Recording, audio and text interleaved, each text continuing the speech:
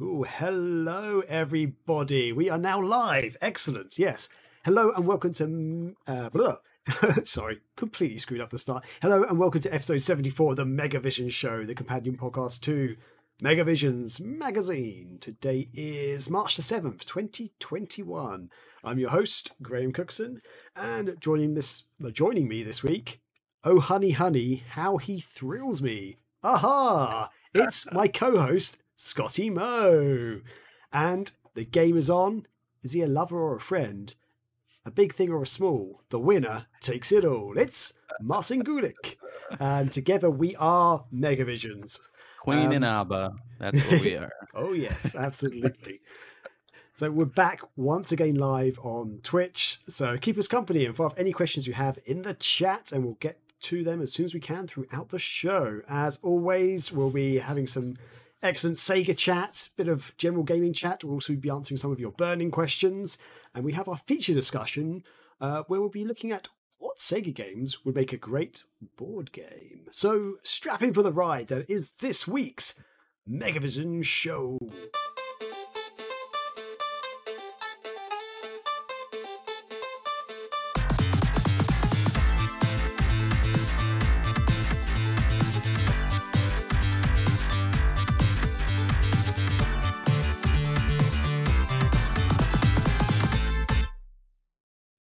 Yes, that's right. So, as always, we'll start with how our week's been. So, Scotty, let's start with you. How are you doing, my friend?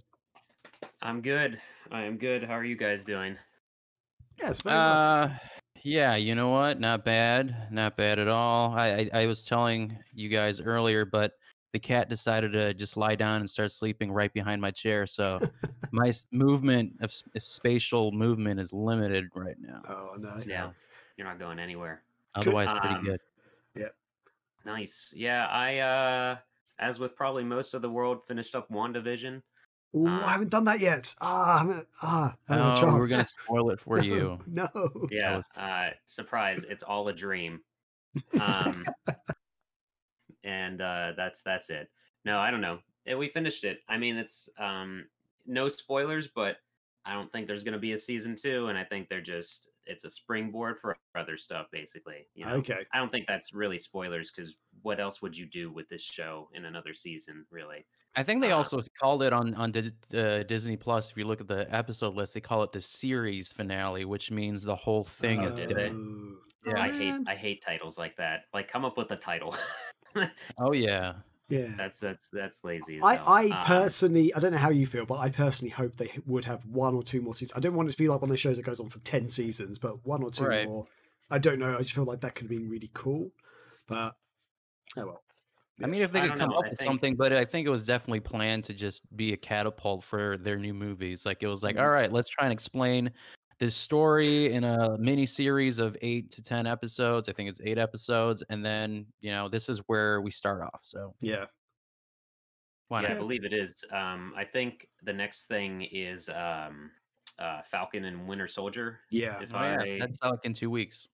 Yeah, that I'm more excited for. Rachel probably less so, because it's definitely going to be just straight up action and explosions, I think. Yeah. Isn't there a theory, or there's a rumor going around that there could be a surprise WandaVision episode because they've got a 2-week break? People are like, oh, there could be a surprise WandaVision episode between those two or something. People are looking too much into it. I don't think so.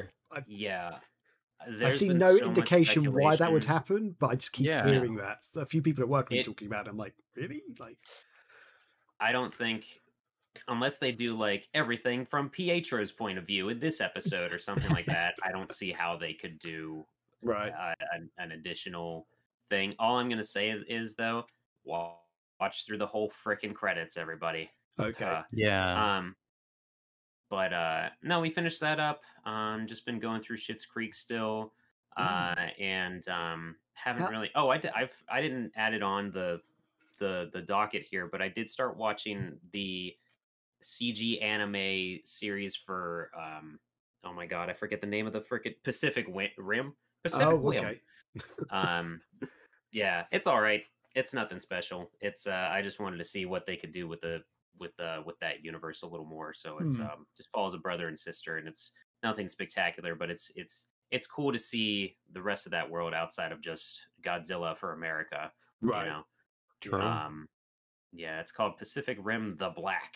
Okay. Yeah, nothing to write home about. Were you starting to say something, Graham? I Probably was about I was going to ask, yeah, how's your Schitt's Creek viewing going? We're on season 4, and season 4 starts horribly weak, and it feels like Alexis has completely reverted back to her old self, which is really annoying. So I know are we in 5? I forget. I don't know. We watched a lot of episodes in one sitting each time. So they had the Christmas party, if that means anything. I don't know what season we're on. I'm trying to remember. I think season 5's the last one, so I think you're the one right before it. If you think you've seen that many episodes, you're probably on season 4. I don't think the Christmas episode was on 5. But again, I also binge watched it. They've all blurred into one for me. They all blend in. Yeah. Well, it doesn't help that every episode is the most anticlimactic ending, like part of the episode. It'll be I don't even know what. I can't even think of an example, but there's some like the episodes end in mid conversation sometimes. That's true, yeah. From your reaction and everything you've said so far, I feel like you don't enjoy as much as myself and Chris did. No, not nearly as much as you two. Because for context, Martin and anyone watching or listening who doesn't know, when Chris was on the show like a few months ago now, basically I was talking about how I was watching Schitt's Creek and how, to me, it's like probably one of the best shows I've seen in years. In fact, I was talking to Kate about it last year, and we were both like, yeah, we really just want that again. That was like so good. And Chris was agreeing. Chris was like saying it's so good, and like we love the character development and stuff, and some of the episodes we just found freaking hilarious. And so Scotty kind of like was like, from what you said, you kind of seems like we're both talking about it so much, may as well give it a try. But you don't seem to be so keen on it. We're watching it, I think, because we're not watching anything else. Rachel definitely likes it more than me. It's not bad. I do kind of hate how stories just do not continue. And characters disappear and they're just not spoken of. And I understand that comes with the territory of like, are we going to get renewed for another season? Who knows? We don't want to make, long-term plots or anything for fear of a character just not coming back or whatever else. There are characters that pop into screen and I'm genuinely like, I don't give a crap what's going on in this person's life. There is good character. There is actually character development. The only thing that I legitimately hated was when, and I won't give any spoilers away, but when David had to make up to his significant other for being a piece of shit, and all he did was sing a song, and that just mended everything. And I'm like, what the fuck are you talking about? That is not how relationships work. See, so that moment for me, that was one of the highlights of that episode. Like I thought that whole scene we have for very the season. Different opinions so on this show. I really enjoyed that bit. Like to me, that was I will say I am in the camp of Graham and Chris, where I did enjoy it. I did cry on a couple of episodes myself because I think there were some emotional bits. And I do think there is character development because they do start off as these entitled rich people who showed up in this little town in bumfuck nowhere. And eventually they grow and evolve. I looked at these seasons and the structure, and I know what you mean, Scotty. I think it as its own, like each one has its own story in it. There's an overarching story of them getting better and evolving. But each one, it's like for me, it felt like a sketch kind of thing. You know what I mean? Like today's episode this is what they're dealing with, and then that's it. That's the end of it. There's, like I said, there's an overarching thing with they're dating this person's dating this person, and they get back together and blah blah blah. But that's how I see it. That's how I saw it. So I didn't mind that structure. Yeah, and that's how a lot of sitcoms used to be, especially like in the 90s and stuff. Like Friends, for example, one of the biggest shows ever. That's kind of how it works. Like more so, in fact, like their characters pop up in one episode and never spoken of again. It's a self-contained story, and then they might have like a 3-episode story arc. Like, I mean, even cartoons do that. You know what I mean? Like Spider-Man had a Venom, 3-episode arc, but each episode wasn't necessarily connected. You know what I mean? So That's how I saw it. But and that song moment for me personally, that was one moment that. So I never actually cried during any of the episodes, but there was a couple of episodes that actually I did get quite emotional, and that was one moment that was actually like, oh my god, that's like a really heartfelt thing. I don't know, that's one moment that actually made me a bit more emotional. So I will admit that I Scotty. think I feel like the two characters are kind of opposites. Where I'm like, how did you get with them? You know what I mean? I do get that vibe. I'm like, right, okay, like you seem like too much of an asshole, but I don't know. Like it just end up working. I don't know. Maybe it's. And I don't know. Martin, I don't know how you feel about this. And sorry, I know we're going off on a bit of tangent and derailing a little bit. Sorry, Scotty. Immediately. For me, I found this could be a shit show. I don't know if Martin would agree with this, but I've said it on the show before. Their relationship to me seems one of the most pure sort of homosexual relationships I've seen on a TV show. Like there was something about it that I will say, like hands down, this is one of the better, if not one of the best representations of that entire demographic that has just been ignored for most of TV history. Yeah, exactly. Yeah. I mean, I agree with that. I mean, I'm in a same-sex relationship if people don't know. But I agree that it's a good representation. I think there are other episode or series and things that, at least in the past decade, obviously, that have done a better job explaining it. Because before, I mean, it was like everyone's like a promiscuous, catty, kind of person. Like the stereotype that you see. I mean, there's nothing wrong with that either, but I feel like it's important to kind of get a broader spectrum of representation on TV. So, but I do like the show. So, yeah. I don't know. Well, I was going to say, like, the way that it is right now where we are, it's still, Alexis is again with someone that is too good for her, and I feel like David is with someone who is too good for him. I think I'm like developing this in real time, but I think like the whole family is like, a fish out of water, like they're interacting with people that are much more down to earth and have no idea, the kind of lifestyle they used to live in. But that's their shtick though. You know what I mean? Like that is their personality. And then eventually they, identify more with them. And I don't know if you read some of the episodes with like him and the mayor and when they were at a dinner party, but like they develop, an understanding of this different life. But again, like they were created to be completely, on a whole nother level of,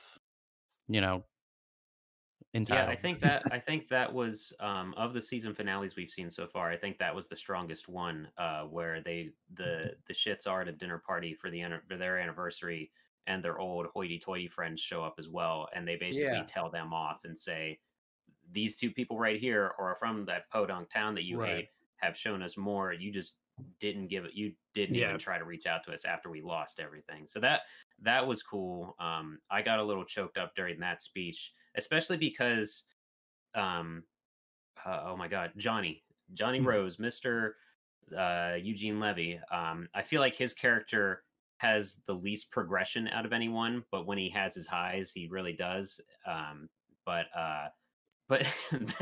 the rest of that episode was so weird though, because there's that party going on at the barn, and then the whole family is dancing together, and I'm like, I guess this is something drunk parents would do, right? I don't know. But it was a warm, fuzzy feeling that they were probably going for at the end of a season. So but yeah. Oh well, I'd be interested to hear your thoughts at the very end once you finish watching it, if you do continue, because we'll see how it goes. I'm sure we'll finish it. We'll probably finish it in the next like 2 weeks, because we usually watch like 3 to 4 episodes a night, really. I'll just go into my pickups real quick. I did actually, appropriately enough, this showed up. Oh, dropping stuff. I got the tabletop game Mixtape Massacre. We actually played this when Too Many Games happened. The last time it happened, we went over to Chris's. We were staying at Chris's house. Me, Sketch, Marcin, you were there, or I don't think you did. You play it with us, Marcin? No, because I'm like, I don't remember playing Mixtape Massacre. Wait, maybe, Okay. maybe I don't, but How I don't remember drunk the were game, you? honestly. Not at all. I just have terrible memory, I guess. Okay. But I was Yeah, going to ask you, what is the the concept of the game? But apparently, I played it. Yeah, I don't remember if you play as the killers or not. For those that can't see, the cover of it is a very 80s retro-ish thing with someone who's supposed to be Jason, but he has like green hair protruding from the hockey mask, and he's in a trench coat holding up a knife. But it is set in the town of Tall Oaks. It says, a small town with a big heart just waiting to be torn apart. Make your way through the town as one of the 10 slasher archetypes, dispatching victims, collecting souvenirs, and engaging in iconic brawls with others. Players proving once and for all who is the baddest of the brood. So you play as the slashers, I guess. It came with this cool little postcard too that has cool. like that classic giant font with stuff within the letters, like a mountain scene or whatever, and on the back it just says "Help me" in blood. Nice. That's pretty cool, actually. But yeah, that showed up. They were doing like a sale because I guess a director's cut's coming out, so we grabbed that a lot cheaper. And then another thing that finally showed up, Xenocider, my copy of it. Turns out I forgot what version I bought, but I got the same one that Graham did in the DVD case. Yeah. Did you get a poster as well, Graham? No. Wait, did I? Oh, I've got a little slip thing, but I got a poster with it as well. What? Was it in the box? No, I haven't opened the box yet. Oh right, I just unboxing. Why did I ask that question? It's clearly. I'm gonna. Uh-oh. No, I love the game. So whack your finger at him. Man. Yeah. I'm gonna do an unboxing for that, and as a little teaser of what's gonna be involved in the boxing, here's a prop for it. But yeah, nice. It's a helmet with spikes on it for those listening. Got to open that up. Gonna stream that with a twin stick, so that'll be pretty cool. And then one more thing I want to show is I didn't do this in previous years because you can, if you hit a certain landmark during Extra Life, you can redeem it for certain things. And we almost got $2,000 this past year overall, the team. But what's weird, and I guess also makes sense, the team does not earn things as a whole. Each member on the team earns stuff. So like Graham could be eligible for this, or I was, or Brett would be, or Corey would be, which sort of makes sense so that you can raise money and contribute to whatever teams you want to as well. But anyway, normally I wouldn't redeem it for something like this, but we got a silver medal. So because we raised over $500, nice. Is it showing up? Nice. Yeah, but yeah, it's a big, it's a chunky thing. But the main reason I redeemed, and so what this does, or how you get this, is if you raise over $500, you can do for the silver medal, and then 1,000 is the gold. So I was kind of bummed, like as a team, we couldn't redeem it for the gold because whenever we get like a Mega Vision's office, it would be cool to just have this up there, you know? Yeah, 100%. But I mainly redeemed it this year because it does say 2020 on there. So I thought it would be a good reminder in one of the worst years in humankind history that we have something good to remember from it. That's awesome. So, I absolutely agree with that. Yeah, that's a cool medal actually. I did not expect it to be this big. I guess, what is that? Is it heavy? Not really, but for its weight, it's about I don't have any coins or anything around here that I could like. It's like a gold medal. It's like an Olympic gold medal, you know. Yeah, it's and to describe it for the audio listeners, it's kind of like a round disc with image of the Extra Life logo, which is like a little game controller with two wings and a little halo above it. The wings are sticking out of the actual disc of it, so kind of protruding out, which looks really cool. So redeeming points, is it do they have like a catalog of things, or is it like you could also get a like a T-shirt. I think the craziest thing is $5,000. You get a gamer chair. Oh wow! Yeah, there's a gold medal. I think there's a platinum. I was having major issues with my email address, so all I did was a medal. I kind of wanted to get a shirt. It doesn't say like I raised money. It just says play games, help kids, or something like that. But I don't know. Maybe next year we can get the gold medal. That'd be pretty cool. But I just realised I saw it on the medal. It says FTK, and that means for the kids, doesn't it? Yes. Okay, I was like reading it, and in my brain I was thinking, FTK, I had to. What does that mean? Yeah, Yeah, for those listening, it's got the the generic controller with the wings coming out as their logo, and on each wing has something. One wing says 2020, the other one does say FTK. That is pretty hard to. The camera's not going to autofocus, is it? No, it doesn't seem to want to. But yeah, no, it's not going to do that. That's okay. So yeah, cool. But yeah, so that's actually someone, Mochi Bunny. I'm not sure what she goes by now, but she made a perler bead logo of the Mega Visions thing. So I'll get a better picture of this like hanging off of it or something. Nice. Yeah, please do. And then Jesus, send it to Instagram. I hope you didn't break anything with that thing. No, it just like trimmed off the keyboard. It just trimmed off the expensive keyboard. I was more concerned with the keyboard. Yeah. Nice. All right. So that's me. Cool. So Marcin, buddy, I can't follow up that. Sorry. I mean, we kind of talked about Wanda Vision, so I also finished it, and I don't want to go into another side rant, but I agree with everything we said earlier about it. And I'm currently in the process of playing Yakuza 3, so I beat Kiwami 1 and 2, or in 0, and I'm on 3, and boy, that is a brutal jump from Kiwami 2 to Yakuza 3.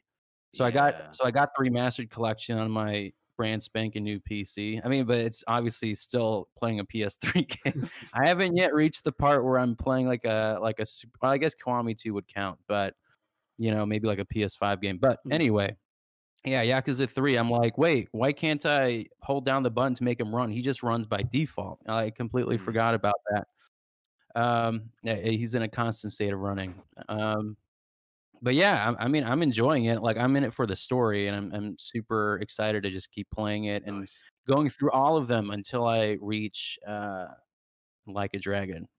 Okay. I have heard the least amount of praise for 3, so you might. Oh, nice. So I'm in a bit of a rut. So 3, and then I think 4 is in that same kind of really area. It might be. The only thing I know, I've unfortunately not. I haven't played a single Yakuza through, despite owning all of them. I do recall for 3, at one point, most of the game revolves around managing a daycare or something, and that's where it really. I also like management, like games. Like, I like 2 Point Hospital. Sega released that with 2 Point Studios. I do like 2 Point Hospital. And I enjoyed in Kiwami 2, you manage a club with your hostesses and your. Do you have to do those things? No, I mean, no. I mean, you get stuff for it. You get experience. You get a shit ton of money if you manage your hostess thing.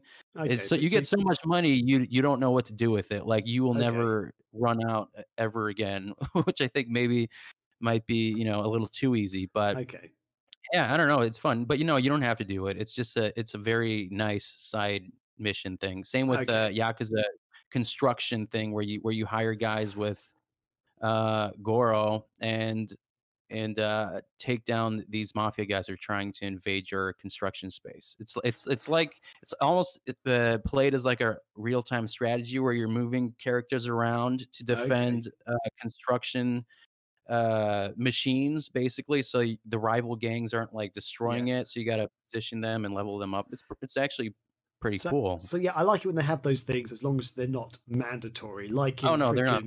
Was it Grand Theft Auto 4 when you had to go bowling with your freaking cousin and stuff? Like they literally made you, and it's just like the bowling game's not even fun. Driving to it's definitely not fun, and talking to your fucking cousin is even worse. So, I don't even like you. I have to talk to you. But no, I mean, there's this one. Not play No More Heroes 2 then, Graham. I didn't even like No More Heroes 1, so shock there. Oh, well, the second one adds things to. Yeah, the second one adds things to be a parody on the bad parts of GTA, but they like made it purposely bad. And oh no! Look how clever they are. It's not fun, so I don't know. God. I'm sure there's an audience for that, though. We just don't like it. Anyway, no, but yeah, I was just saying that there is a section that I guess you could consider as being forced, where you're hanging out with your not adopted, but you're hanging out with your essentially like a spiritual daughter for him. She's from the foster home, system they have in there, that you have to walk around the city and, play the baseball game or whatever, or eat food. But Okay. you only have to do like 1 or 2 activities. Like, you don't have to do it all, but that's about the extent of it. But that's fine. I mean, like in GTA, they kept happening. They kept like calling you to go bowling, like every so often. It was almost like it wouldn't stop calling you. It was like to progress it, you got a bowl to talk to them. But I feel like with the girl, she's kind of integral to the storyline. Like, yeah. So it's one of those things. It kind of does keep the storyline going, but kind of in a fun way rather than just a cutscene. But yeah, I mean, you also have to do side missions, or else you'll get your ass kicked. So I mean, to a certain degree, you have to do some of them, because you need to increase your stats. You can only do so much with the main missions, So yeah, that's fair enough. Yeah. But, and I got no pickups. Okay. Oh, okay. I was going to ask, is Yakuza 3 the one where a chicken can become the manager of a club or something? His name is Nugget, I think. What? I haven't seen a chicken. I guess not. No chicken. Oh my god! If that's true though, not in 2. Yeah, just maybe Google Yakuza Nugget the chicken or something. Okay. Unless it was 0. But I don't remember. So I'll look it up later.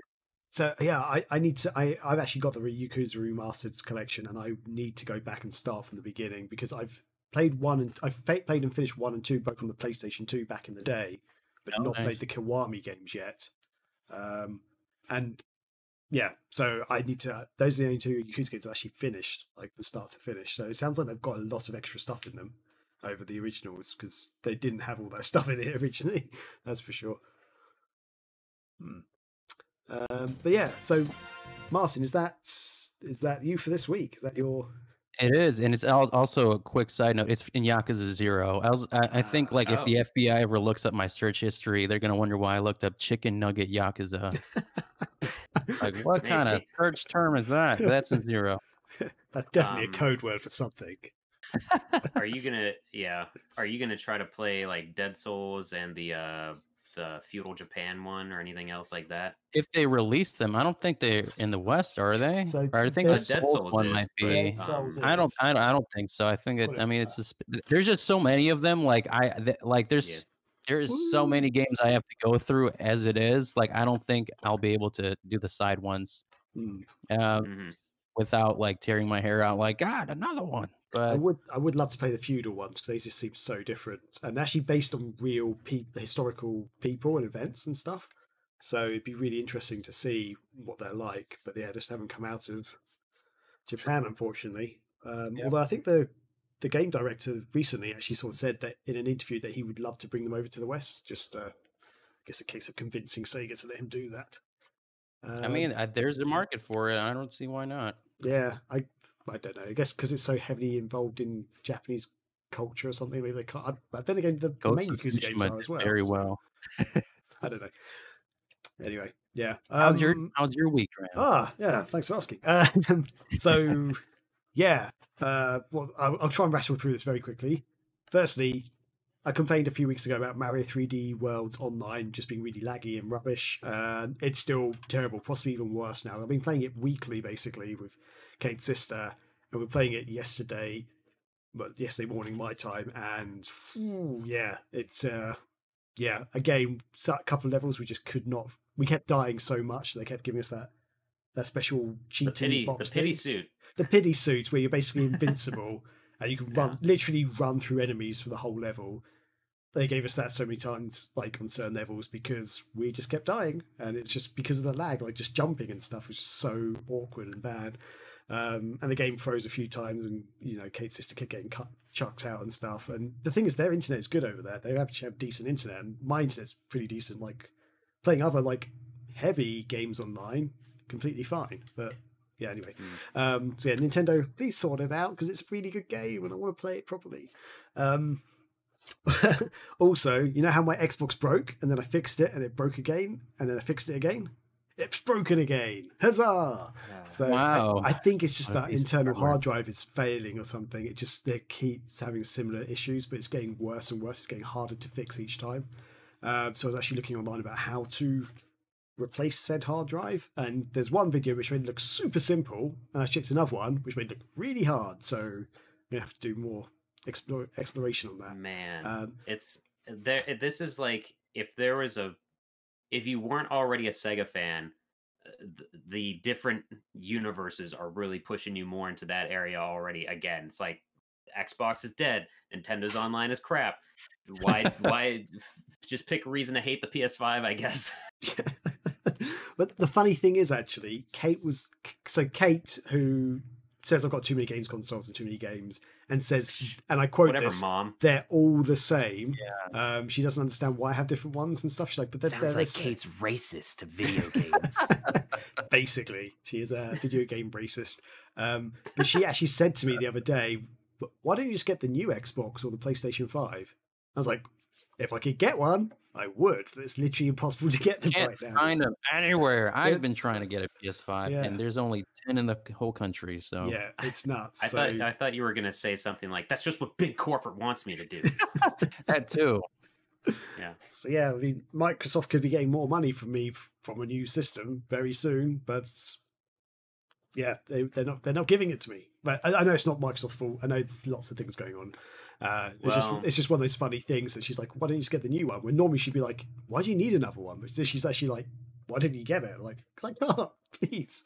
That kind of says something if the significant other who is not into video games can understand and suggest buying something else rather than dealing with the problem. That shows how prevalent it is now, I guess, though. Yeah, exactly. And the things, we use the Xbox not just for for me gaming in the main room. We use it for like Netflix and Prime and all sorts of things. So it's a really handy thing to have. And yeah, it's I would say whatever you do, don't try to convince yourself that the Xbox S is in Sally. Wait, what is it now? Oh my God. Yeah, Series S is the lesser of the two, right? Yeah, Series X. Whatever you do, don't convince yourself that it's good to go with the S when you are going to eventually upgrade to the X anyway, and nothing's going to be compatible with the X in like 2 years. So just, I'm sure you were already thinking like that, Graham, but forward thinking, don't do the downgraded version. Yeah, no, I don't want to. I'll go for the S. No, so the X. Oh, God. Yeah. You're going to find the X. The Extreme. Xbox Series Extreme graphics. So yeah, also fun thing, I've been crazy busy with work because this time last year my team consisted of 5 people, including my line manager, and now it has 2 people. So huzzah! Because my boss, how many people are in the company? Like 250 or something in total. No, I thought you were going to say like 10. No. Oh God, no. And this is not because people have been fired or let go because of COVID or anything. One guy did quit because his job wasn't so secure because he actually was through an agency, but he was like a permanent agency worker. But when we had to cut down on agencies because of COVID, we had to like cut back on certain things. So he was like, I may as well just leave, and basically left. And they replaced him with a temporary agency person for only a few months. And that person's now gone. My boss got a promotion, and then one of the other guys has just gone on paternity leave. And I was talking to one of the other people in the company who she works with me, but she's not on the same team. And she was just like, this is literally the worst management I've ever seen, because they knew someone left like a year ago nearly. So yeah, they knew that they need to replace that person. The guy who's just gone on paternity leave, they've known for 9 months basically that his partner's gonna have a baby, and they also knew about my boss's promotion months ago as well, like 6 months ago. He's up for it. So it's just like, why haven't they brought anyone on? So yeah, it's just very very heavy workload at the moment. They're planning to bring people. Obviously, the guy from paternity leave is coming back in a few months, but he gets like 3 months paternity leave basically, but yeah, we need to replace other people still. It's just like, whoa, heavy. So yeah, that's partly why the last week's show went out kind of late, because I was really busy just with work stuff. But yeah, I don't blame you. That sucks. I mean, I don't understand why. Like, they know this ahead of time, right? Like, why would you not plan for that? Yeah, it's not like the guy who quit did it last week or something. He did it nearly a year ago now, basically, like maybe 10 months ago. And yeah, the guy on paternity leave told everyone many months ago that his wife was pregnant and he's going to have paternity leave. Yeah, it's just nuts. That's poor management. Yeah. Although kind of the opposite thing happened at my job during the pandemic, where I started this new position and then other stuff was getting thrown at me, and then someone who actually applied for it at the same time I did was suddenly part of our team, and I was like, oh, congratulations. Like, no one's keeping me informed about who is getting added and whatever. And then like suddenly I wasn't covering as many clients as I was, and I'm like, this is a good thing, but I just kind of wish I knew what was going on. Yeah. So yeah, there was a period in my organization where it's like that. So it's a universal thing, unfortunately. Yeah, sadly. But oh well, I mean, work in general is fine. It's just busy at the moment, so can't really complain. We all have jobs. That's something. Thank God. Yeah. So yeah, can't really complain about that. But yeah, so work's good. Just very, very, very busy and overloaded. But yeah, and unfortunately, I don't have any pickups this week. But hopefully, next episode I will have several for you. I'll just leave you with that thought for a moment. So you're hitting up Pixel Heart, right, with all their reselling of. He's getting the custom game gear. He's getting the new Dreamcast games. He's getting everything that we shared out. I have to admit, I stayed clear of the Pixel Heart thing because I thought, that's going to be a lot of money. But I won't say what happened. I'll explain what happens next week. So yeah, I guess that does it for our week this week. And do you guys want to take a quick break, or should we go straight into Scotty Mo? Go straight into me. What do you guys want? Let's go straight into you and then out of you to a bathroom break. How about that? Fantastic. That makes sense. Okay, awesome. So it's time for Scotty Mo's Mail Sack of Wonder. Here it is, where you ask us stuff and we answer it. Hooray! Yes, that's right. It's time for Scotty Mo. So do your thing, buddy. All right, and then it's time for the mail sack. Oh, mail sack, something like that. So this is the mail sack where people submit questions to us through Discord and Twitter. People in the chat right now, if you want, you can throw us questions right now. We'll try to get to them. We mentioned that the main topic is going to be SEGA games that would transfer, or what SEGA games or franchises would you want thrown into a board game or a tabletop type thing. And so we did get Frank Gabriel on the Twitter at user pending said Super Monkey Ball, but in the style of Mousetrap. Ooh. So is that a universal game? You know what Mousetrap is, Graham? Oh, hell yeah. Mousetrap's one of my all-time favorite games. Oh, okay. I've actually got one of the original versions. Part of the citizenship. What? Indeed. I've never actually played Mousetrap. Like, I've never legitimately played it through. As a child, you just want to turn the crank and watch the things, what's it, Rube Goldberg machine thing happen.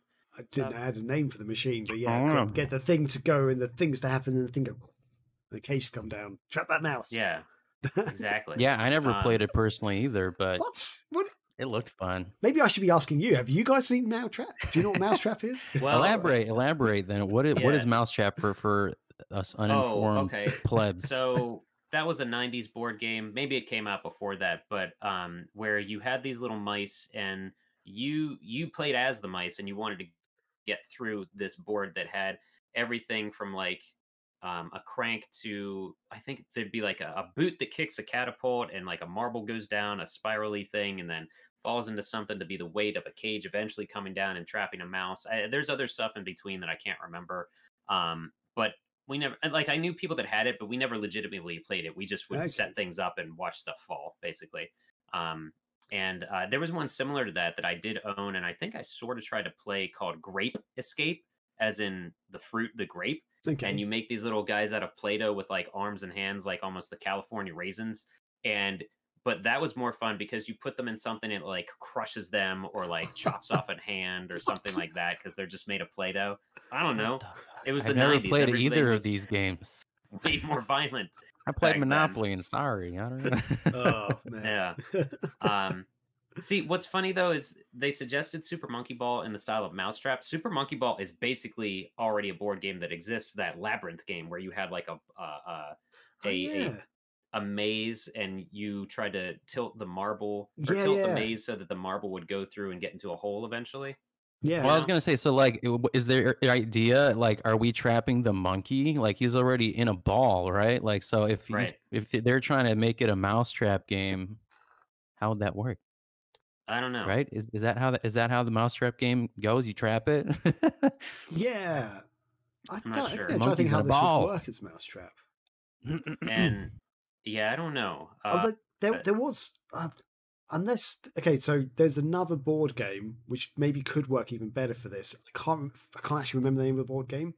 So the board was like a big plastic thing, and they had lots of little.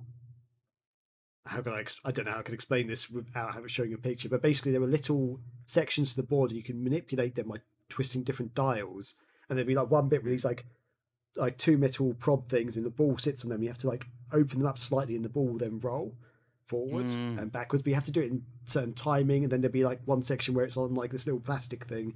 You have to hit this button, and the plastic thing will hit it up, and it will like go up in the air. And if it falls off the board and rolls down the side, then you've lost, and you have to like go back to the start. And it's like, yeah, I don't know what you're talking about. I'm gonna have to Google this. I was trying to figure it. Yeah, I don't know. I think you had a fever dream. No, it's really good. I think you just came up with the board game idea. Oh man, I don't even know what to Google for this. I was trying to find. I recently bought a Sega Saturn game that is essentially Labyrinth, but it is difficult. I thought about streaming it once, but I could not get past the second level, and I thought better of myself. Like no one wants to watch me get aggravated with this seemingly simple game, but it is not at all. I can't remember what it's called. Actually, I'll grab it. I'll read you guys the next one here. We went on to Discord. Baron Von Powell said Sonic Shuffle, the board game. And he spelled bored wrong. He spelled bored like I'm bored. I have nothing to do. So I don't know if that was deliberate or our managing editor doesn't know how to spell. Heyo. I assume that's kind of some kind of joke, because it would be a board game. So Chris said Sonic Shuffle, the board game, and then TJ also said Sonic Shuffle, and then he exploded. So yes, which is correct. That was my suggestion in our main topic, or at least one of them. So I won't give my opinion on it too much.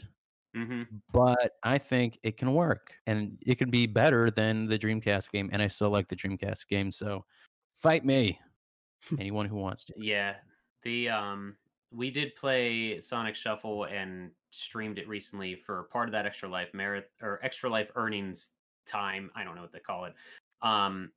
If people want to watch that, let me see if I can find the link quick enough, I will do that, and throw it in the chat. I did find, before we go too far from it, the Saturn game I mentioned. It's called Tama Adventurous Ball in Giddy Labyrinth. And you can see the cover is just two odd looking hands holding the world. And if we go to the back, it's even horrifically more human-like. Real hands? Oh no, that's 3D. But it is very much like a Labyrinth type game. It is hard though. Someone recommended it to me, and it was only released in Japan. Does it look like that in the game with human hands? No, it doesn't. You don't see hands ever. Let me see if I can find any it looks kind of like that. You just see a little ball scooting around the different areas and things like that. Cool. So you're just it's like Super it's fun. Monkey Ball. It's a difficult game. Sorry, can you hold up what's it called again? It is called Tama Adventurous Ball in Giddy Labyrinth. Because so that's kind of like the board game thing I was trying to explain to you guys. Oh, I mean, that's Labyrinth. But yeah, this one has little pegs go up and down. You have to scoot over them. And, yes, that's literally the physical thing. Of Labyrinth. It's probably called Labyrinth. Yeah. If you're looking for one on the Wii, Koro Rimpa Marble Mania is really good, and that's co-op as well. But that was one where you held the Wiimote sideways and you would just move the level. You wouldn't move the marble rolling around and stuff. Sonic Shuffle, the marathon, including that, the mini games get crazy, and the game is incredibly overambitious, in my opinion, with some of the plot devices. I don't know how it. Yep, there's TJ in the chat now. He said Sonic Shuffle run. The game gets too detailed than it should for a children's board game type thing. I wish that there was one more entry, because during this marathon I actually started to enjoy it, because the mini games and the different items that you use and the abilities, they have a good idea overall, but there's just too much going on in one standalone session. Yeah. And the thing is, the board evolves with the longer you play, but you don't want to play that game long. And if it's you versus the AI cheats so horribly that it's not even fun. So you have to think the thing through is, it with 3 people. The thing is, you know, I have a twin brother, so like I always had someone, you know, to play against. So Yeah. I guess maybe in that sense, that's why I enjoyed it more. Because I will say, when I played it, you know, by myself with AIs or computers, not as fun. Right. So yeah. Well, that's And they also I cheat. tried to. I found out how to unlock like other characters and other things in the game. So the way that we were playing it online for the marathon, I wasn't gonna. I didn't think I was gonna be able to find a VMU save file. So I was like, all right, you know what?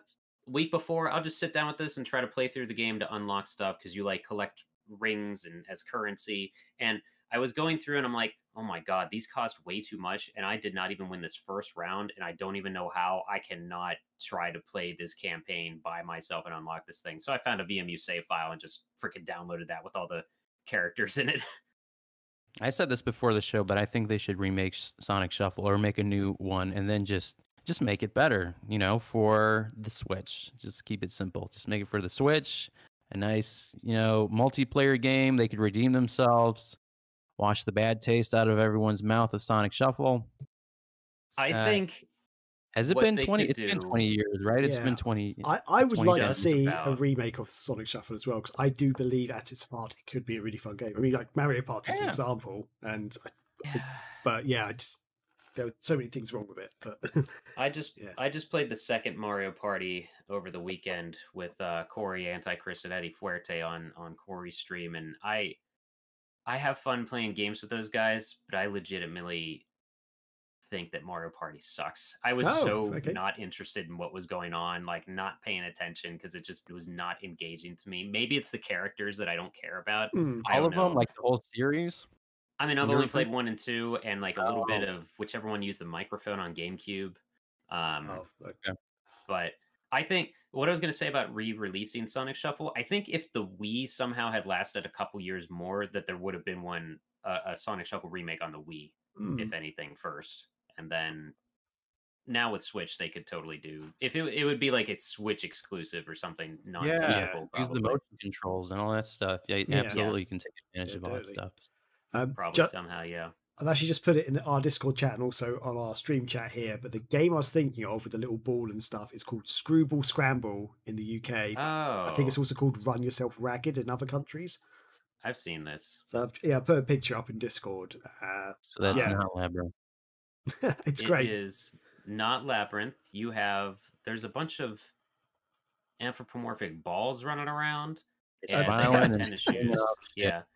But it's like on a field, or is it like a swamp area? I don't know. There's a three-part bridge that goes up and down, and like this area with stumps after this like little tunnel that it goes through, and it falls into something else. And there's an alligator.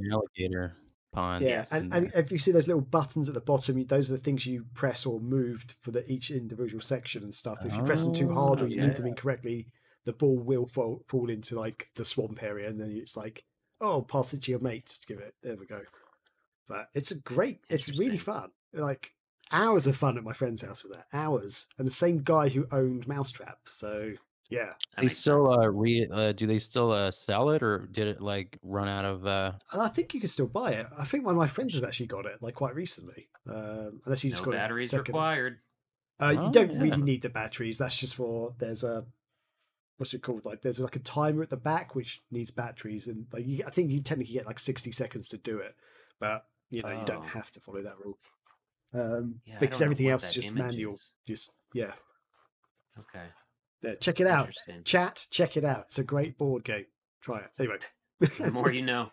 And what was let's see what else we got here. Oh, Zelly.com in Discord said, I think a Shenmue board game would be pretty sick. We will get into that later as well. Yeah, we will. Nicholas Schaefer in Discord said, I think a Jet Set board game that's a turf war game to control most of the board would be cool. That's also something we might be getting into later as well. Maybe. And then we're trying they to also said,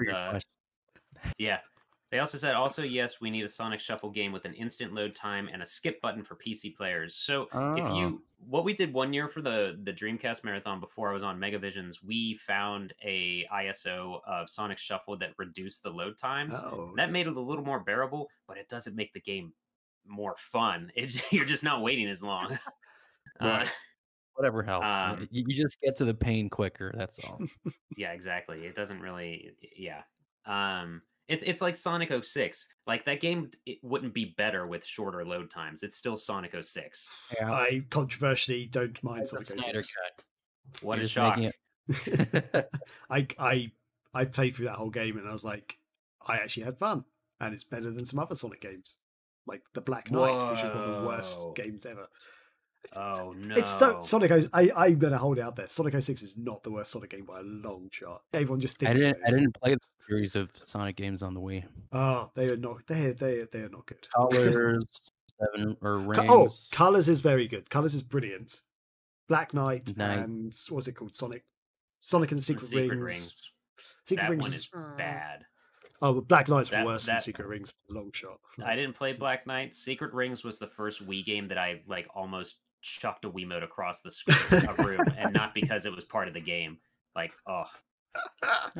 we could have a whole episode about bad Sonic games. That's not. I think we should. Yeah. Okay. That's moving on. Yeah. And then Nicholas Schaefer also says, so Microsoft's demonstration of the HoloLens 2 with Pokemon Go made me want to go buy one until I saw they were $3,500. What Sega game do you think would translate well into augmented reality?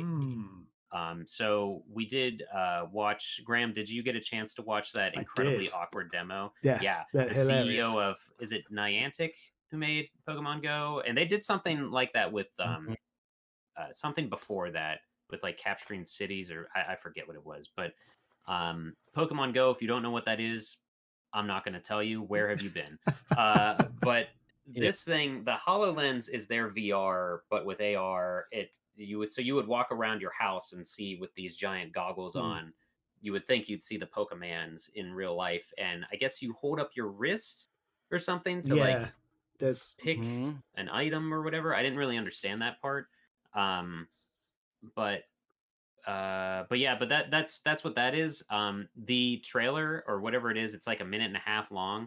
And normally I don't say watch or read YouTube comments, but one of them said, watch this in half speed, and it is the funniest thing you'll ever see. And I stand by that. It was my morning. I was magical. Hey, Pikachu, here you go. Hi, Veronica.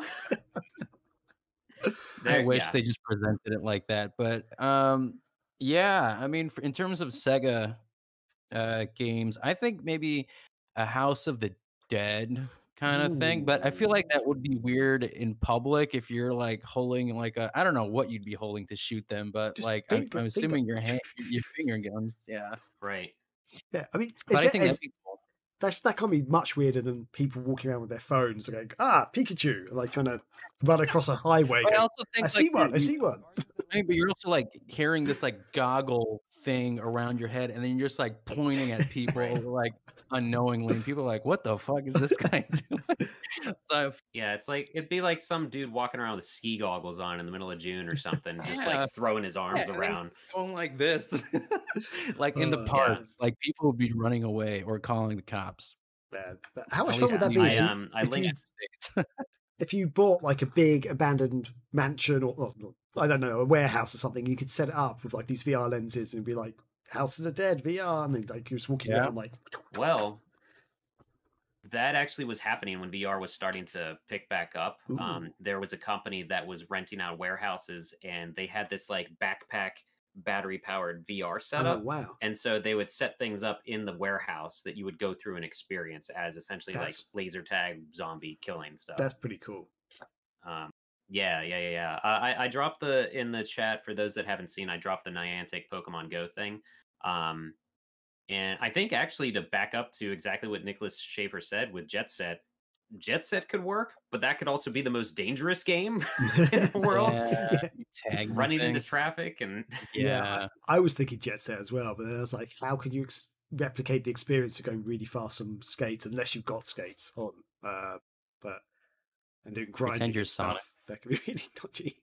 But is Hatsune Miku a Sega property, or are they just partnering with them publishing? I mean that can work, I guess, as in terms of like just sitting there and watching a concert from Hatsune Miku. I think that'd be cool. That's exactly what they have already. They have those games. Hatsune Miku VR is you just like sitting there with your neon glow stick rods and just doing this to the beat.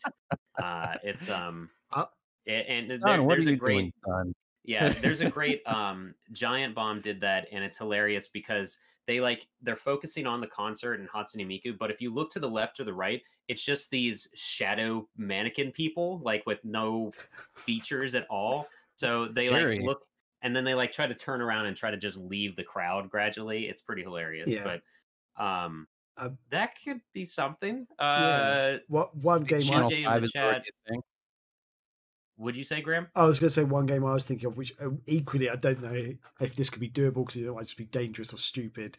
Would be like Streets of Rage or something, or Virtual Fighter, like a fighting game. But you just see this dude in the street like walking along going. But I think the fine part is that you can see, like, it's not like you're wearing a VR headset like the PSVR and you can't see your environment. So I mean, it's safer in that sense. Yeah, you know, so you'll just look like you're practicing karate or something, or look completely goofy, but at least you can see your environment. But you wouldn't have headphones on or anything to hear. You learn later on that you just beat up some poor old lady walking her dog or whatever. But TJ in the chat suggested Nights in VR, which would make people nauseous, very much so. Then he said Burning Rangers in VR would be cool until you try to go into a burning building or something. But that'd be that would be a brilliant one, actually. Burning Rangers, yes. Oh, make it happen. Whoever, do it. Someone do it. I forget what we were talking about that Marcin brought up Google Glass for some reason. This was before we started recording. I did have an experience with Google Glass in real life, though. Oh, wow. When I was working at GameStop, some dad and his wife and 2 kids came in, and did Google Glass ever get actually released to the public, like commercially? I don't even remember. I thought it did, but it was really expensive and it was like really hard to get hold of. Like it's almost like a beta test for the consumers, but you could just pre-order or buy them or something. It might have been, but I will never forget this moment because they walked in and the dad clearly was like sort of a gamer, but he had on these glasses and I couldn't tell they were Google Glass until he's like, oh, let me see that game. And he grabbed it and he's like, let me see what this is about, and like stares at it. And one of the kids is like, Dad, what are you doing? He's like, if I scan this, it'll show me what the game's about and give me a better description. See, he was seriously like blankly staring at the back of this box for a couple of minutes, and I'm just like, this is pitch perfect. I work in freaking retail and I'm living paycheck to paycheck. You can afford, or you work for Google and you have these dumb glasses and you look like a goddamn idiot right now. Yeah, like this is what I was talking about before chat. Is I don't think there's been a company that has developed a VR headset or AR or whatever that looks, for one, fashionable. You don't look ridiculous, or the user interface and the way you go about controlling this thing doesn't make you look ridiculous either. He's just like staring. Yeah, it was exactly. And the guy, I could bring you up a trailer. I brought those glasses in just so we can show you that he has the Google Glass. Yeah, he can scan. I'm like, you look like I'm sorry. Yeah, I have a feeling. What's there like controversy around it because people like with privacy and stuff, because people could like almost Google other people like when they meet them or something weird like that. So a lot of people wouldn't let them go. Like places banned them, I think, in California or something. Yeah, but you also gotta switch the tab by going like this too. Like if you're trying to do something else, people are like, "What the hell is this guy doing?" So you're trying to talk to somebody and close a window and you poke them in the eye or something. Yeah, that's the other thing. I'm like, this is not intuitive. Oh man. Happy Dude says in the chat, Google Cardboard is a thing. Yeah, that is the thing. Where you essentially strap your phone 2 inches from your eyes. Do you have one, Graham? It's not a Google one, but it's like one I got for like 1 second. I need to somehow stretch my wire to grab this thing. Well, I have to take my headphones off. 1 second. Okay. I'll say I got a Samsung one. I think Samsung created one that was. I got this. It's like a charity event thing that the UK does every year. It's called Children in Need, but it's like this is basically a Google Cardboard. It looks like a box of animal crackers. Yeah, you kind of put your phone in this flappy bit at the back, and then you put it on, and then you like strap it to your face like this, and you can play VR games basically. I mean, it's not like it's.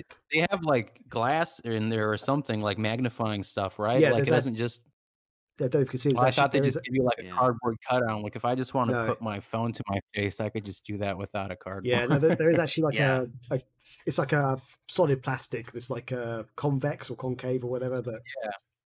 But they were some fun VR games you can get on your phone, but they're really super basic. Like they're not like the Oculus Rift or anything. But they're fun for like 5 minutes, and you're like, "Wow, yeah, never play that again," sort of thing. Yeah, it's the same as like when the 3DS first debuted, and they had those AR games where you could put your face on these little characters on helicopters flying around, and you shot them. It's like that was cool for 5 minutes. Oh yeah, yeah. And then to get away from that, but other games turn into board games. Maybe LBD Night Train says Total War? Question mark. I don't know how that would work. That could be a bit like Risk. Did you have Risk? It could be. I mean, Total War is a blah blah blah blah. They did it with Warhammer. I think that's a tabletop game. Of course, you could just do like a Warhammer Total War thing. Dungeons and Dragons, that style. Get yourself, a board, some painted figurines. That'd be fun. Why not? Paint your minifigs. Yep. And then Crow Mecha says in the Discord, a choo-choo rocket board game could work. I'm not sure. Well, if there's anything that would be Mousetrap. Yeah, I was literally about to say there's the Mousetrap. Yeah. But that could be interesting. That there might be. You could somehow do that with like little cards of arrows and stuff. You have to lay them down in certain places or something. Oh yeah. Then roll the dice and then the cat comes out. So I don't know. But I think there would be ways to do this. Yeah. So you'd almost be creating the board with the cards too. Yeah, I imagine you just have like a big sort of checkered board, which is basically blank, and then maybe you randomly put down where the rockets go or something. I don't know. Like we should have asked with this question, how would these games work? Because people are just stating the titles and we're coming up with the ideas. This is how Sega makes games, yes? No? Okay. Yeah. They're listening in. Game dev is easy. Yeah. And Happy Dude left one a couple minutes ago in the Discord. Everyone craps on the Pokemon Master Trainer board game in the 90s, but any thoughts about a redo? Not counting the Monopoly version that Hasbro put out years ago, but I'm talking about a mechanically different game that's akin to the series of the games and/or anime. I'm not actually familiar with that one. I have no idea about that game at all. I've completely forgot. Like this has re-entered my memory. Like I completely forgot that I played that as a kid. But I thought it was fun. But like I haven't played it in my 30-year-old brain. It's different from a 9-year-old. How what can you remember what you do in the game? Like how does it work? No, I don't. I just remember. I remember the cover of this. But I don't remember how. I remember the cover of it, and I looked up an image. Now I want to play it though. Fuck. Again. I just have to quickly Google this. Sorry. Yeah, I put in. Oh, that's a giant link. I'm sorry, Twitch chat, but that's what the board looks like. I remember the box because the box is all black and it just says Pokemon and has a bunch of pictures of the Pokemon on it. I've not played this. I didn't touch it. The only thing I got into outside of the actual Pokemon video games was the card game that I got into, but not really this though. I didn't know how to play the Pokemon card games younger, but I did like collecting them. But I recently started playing again, and I do enjoy it. I just suck at it, but I know how to play now. It's pretty straightforward. It's like a more streamlined Magic: The Gathering. Okay, yeah. Huh. That's about all we got though. Let me double check the Discord, see if anything else popped up before we started. Nope, nothing there really.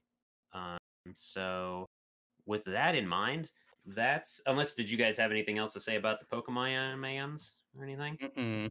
Nope. Just that I have to play it again. That's gonna do it for the mail side.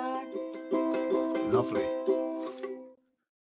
Brilliant. Okay, so with that, I think we'll take a quick sort of 4 or 5 minute break, but we'll be right back with our feature discussion, which is more about what Sega games would make a brilliant board game. So if you've got any ideas in the chat, drop them in. But we've got some ideas of our own, so stick around and let's see if we can make something. Awesome.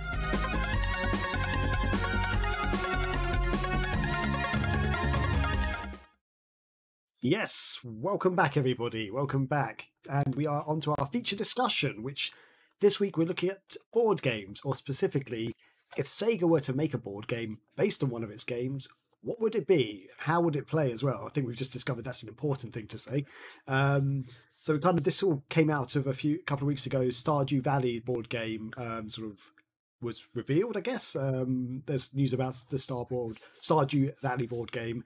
And it sort of got us thinking, if Sega made a board game, what game would work best? There's been quite a lot of board games out there. You've had Pac-Man, they've had the Resident Evil board games, there's been the Doom board game, Portal's even having board games. So there's a lot of video game board games out there. And I mean, Sega's got a whole array of different styles of video games and stuff, but surely at least one of them could be a tabletop board game. So how do we want to do this, guys? Should we just talk about our ideas and stuff, or what do you want to do? Well, let's talk about some of the video game board games that exist already first. Cool. So the Pac-Man one, it came out when Pac-Man was like new still. Like it's definitely straight out of the 70s. And I had it. I think we got it at a garage sale eons ago. But the way that it works is the whole board, you play as one of 4 Pac-Man. And I wish that I had it here physically. I could show you how nightmarish the Pac-Man looks, because it's like it basically, you take a hockey puck, turn it sideways, and somehow make it chomp. That's what the Pac-Man things were that you were controlling. Oh, okay. It's about that big. But the board itself, you set up marbles on every single grid on the board, and then you go through, and like the Pac-Man had this hole on the bottom of it so that you could, like, on the board, you'd like push it down and he chomps it and eats the marble as you go. And there are also ghosts that can catch you, and you can turn the ghost blue by eating the power pellets and stuff. But I mean, you want to talk about a hassle that kids do not want to do, to just set up a board game, setting down like 120 pellets on a thing, and then somebody hits the table and they just all fly onto the floor or something.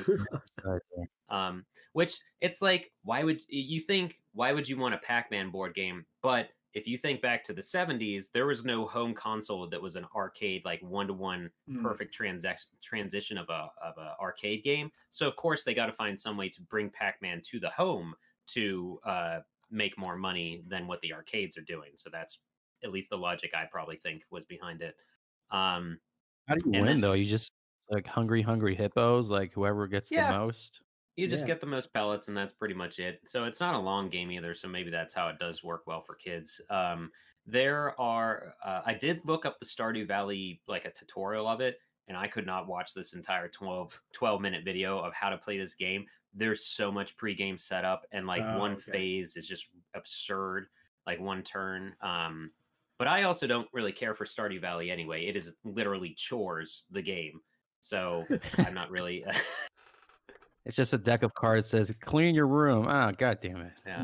Well, when it came out on the Switch, and I was living, I had a roommate before my living situation now. I, in the living room, I would walk through, and my roommate would be playing Stardew Valley, and I would watch him play this for a little bit and kind of just get into a trance. But I legitimately asked him, like, I was like, so the aesthetic is fun, and I like it, has a very upbeat atmosphere, but I just point blank asked him, like, how is this game fun to you? Because it seems like you're just doing chores and tending to your barn and stuff. He's like, yeah, you are, but I enjoy that. But like Harvest Moon, right? Yeah, that's just like Harvest Moon. Yeah, I like that too. I don't know. Maybe it's like one of those games where you just kind of like chill, sit back, and just kind of, if you had a rough day, you're just, going back and doing some more work. But in a nice cartoony environment, I don't know. I think it's kind of. And isn't that like Animal Crossing as well? Because here's the thing: I've never actually played an Animal Crossing game, but from what I've seen, I mean, yeah, Animal Crossing. I mean, you go around. You have animals in your town. You can chop trees, catch bugs, fish, fossils. I mean, it's real world time. So like each hour is a legitimate hour. Wow. Okay. And there's different things that happen at certain times of the day. And Animal Crossing is a lot more archaic though with its process. Yes. Yeah, I mean, but I also enjoy that too. Things. But I mean, I definitely can't play it, like all year because I feel like I get tired of it just because it could get repetitive. Sometimes you just go back in and check in and see how everyone else is doing, but it's like a 30-minute thing. The Portal board game I've also played. It's not good. It does not capture Portal at all. Yeah, like you have. Oh, have you played it, Graham? No, I've just seen screenshots of it. I think I've seen a video of it as well. I was just watching it going. Yeah, I don't get it. Kind of, you have tiles that you move. So I think there's no more than maybe like 3 things set up at a time.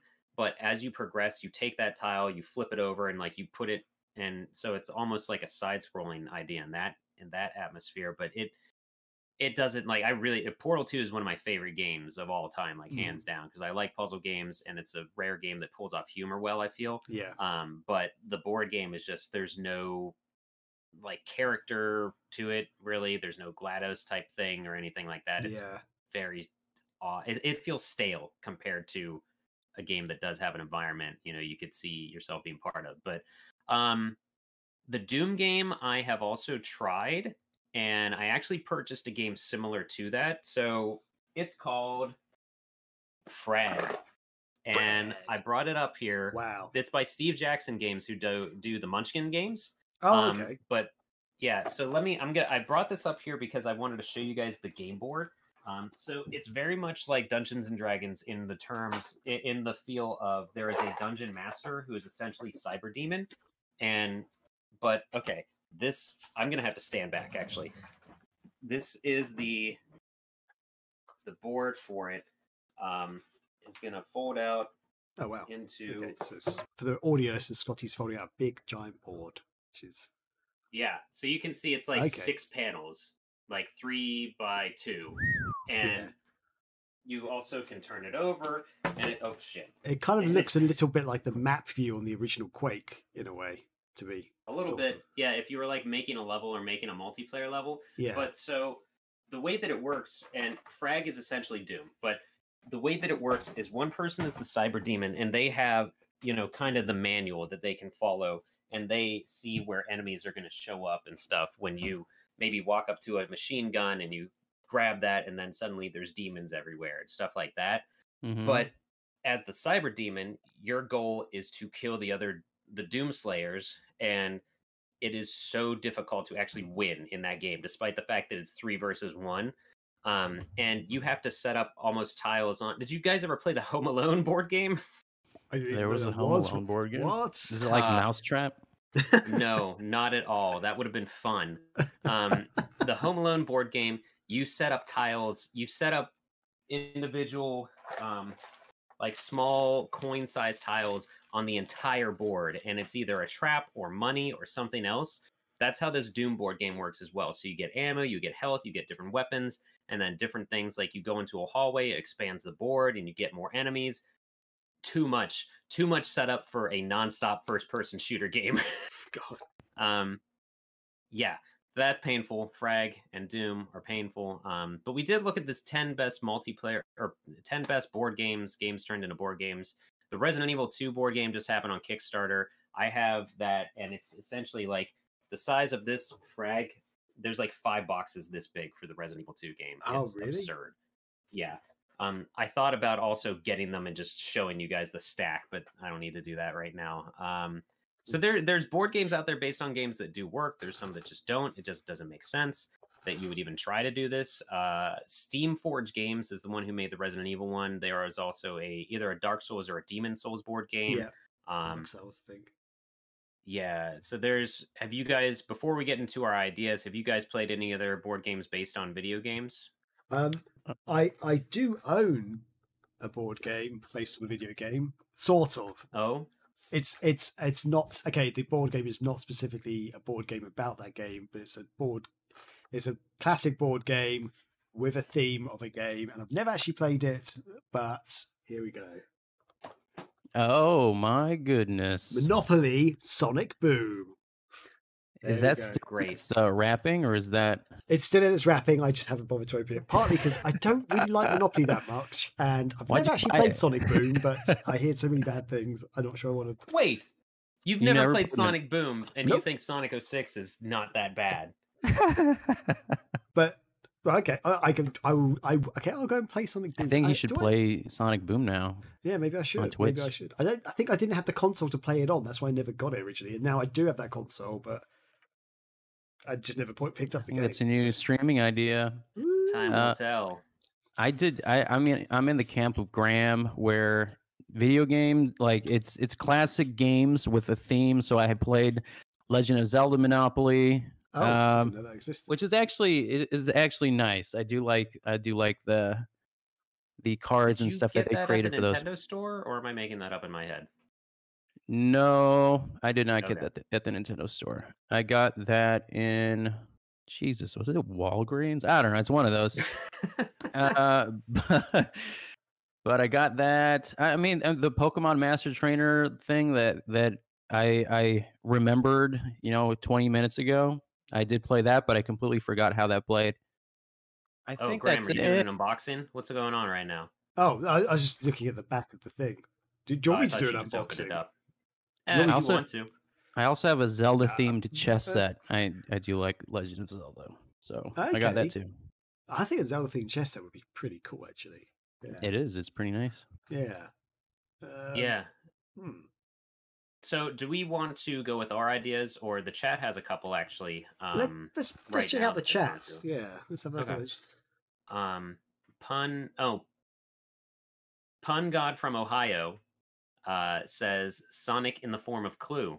So it was Amy in the library with the plunger. I like the idea, but are we actually saying that one of the Sonic characters has murdered someone? What's going on with that? This gets pretty dark pretty quickly for SEGA. I think you can change the premise in that. It doesn't have to be someone killing someone. Maybe someone's stolen the rings. Who's got the rings? Or the KSM? Stolen animal. I don't. Yeah, exactly. Something like that. Okay. Yeah, that could be it. Mm-hmm.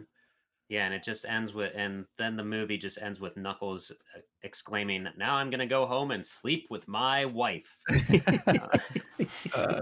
you guys remember that movie? Oh, that's one of my favorite movies. Are you talking about the animated? No. Or no, there's one with Tim Curry and a bunch of big names. Oh, the Clue movie. Yeah, the Clue movie. I thought it was next to me on my shelf. I can't see it now. Never mind. But yeah, I'm sure someone's taken that and just plastered Sonic faces on it or something at this point in the internet. Yeah, I thought that's why you said Knuckles. Oh yeah, Knuckles would say that, right? Now I'm gonna go home and sleep with my wife. Someone, yeah. I just think that's the worst and best line in that movie. That's so good.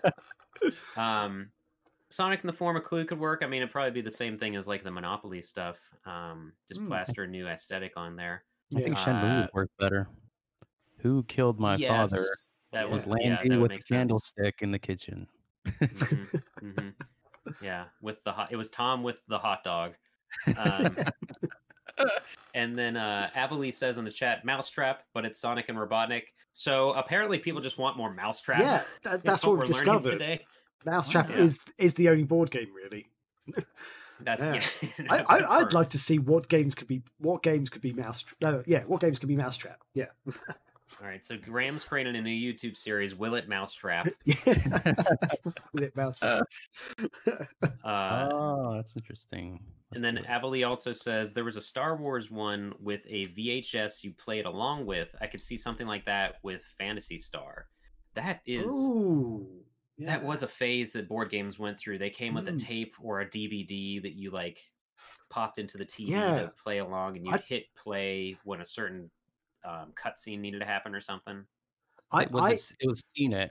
There was a movie trivia called CNET. Not even that. Yeah, I'm talking about like I played a Star Trek one. But yeah, like Probably. basically, as you go through the game, like some of them would be actual board games, and you get to certain points, you then press play on the video. It's like, oh, now you've got to this section. Whoa! Like, it's almost like there was a story to go with the board game. It's actually pretty cool. I might turn into a robot as I look this up, but I did find 5 VHS board games that'll have you saying, "I remembered that." There's Wayne's World. What? Somehow. Let me see here. Bear with me while this loads. Wayne's World, Nightmare. That's the one I was thinking of, where you're like going through a graveyard or something. The gatekeeper is the guy you interact with on the TV. Somehow there's an America's Funniest Home Videos board game. Oh man! I don't. Let me see. Quick, hit your sister with a rubber hammer or something and record it. Like, how does that work? Yeah. What? I guess you watch it and then you answer questions about the clips you just watched. There is a Star Trek one, or the one you mentioned, Graham. Star Trek: The Next Generation, Klingon Challenge. Yes. Yeah, I think that was it. Yeah. I played it at my cousin's house. She got it for her birthday. I also there was Oh, sorry. No, I was just going to read what it says here about it. Apparently, it took on the inspiration from Nightmare, but part of what kept people playing this game was the fact that it seemed downright impossible to beat Kavok, no matter how many times you played. While the sheer frustration may have kept you coming back, you probably wouldn't have bought another near impossible game. This is probably why a sequel called Borg Q West got shelved, like Q-UEST. Man. And then another one they mentioned here is 221 221B Baker Street, which is Sherlock's address. I've got that board game. It's not VHS though. Oh. I own a modern version, but I also own the old version at my parents' house. It did not come with VHS tape. Oh, okay. That's interesting. Unless there was a VHS tape version, because that's the board game that I have and the one I've got at my parents' house, which is the older version. They're both kind of the same thing. It's like Clue, or in the UK we call it Cluedo.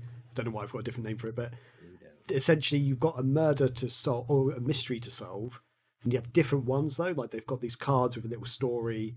And it tells you the story, introduce characters and stuff, and you'll say people at these locations on the board, these events happened, and they'll be like, you have to find out who the killer is, what their motive was, and how they did it, for example. And a bit like Cluedo, every time you go into a room, you get a clue basically. You've got this big book of clues, and you can write it down on a piece of paper, and then but basically you have to actually work out who murdered it. So it's not like in Clue where you collect cards and then you guess.